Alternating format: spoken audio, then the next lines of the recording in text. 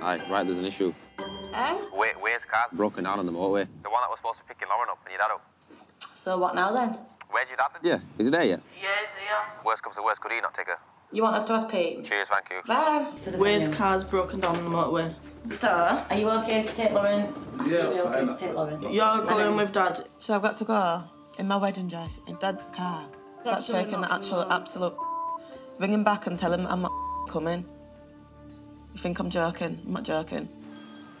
Hello?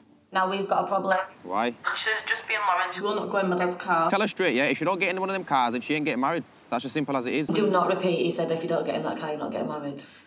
Yeah, definitely. Do not repeat that. So basically, Lauren said if you don't get in the car, you're not getting married. Nicely done. They can get because this is me off. So, what's it going to be? I'll just go in my dad's car.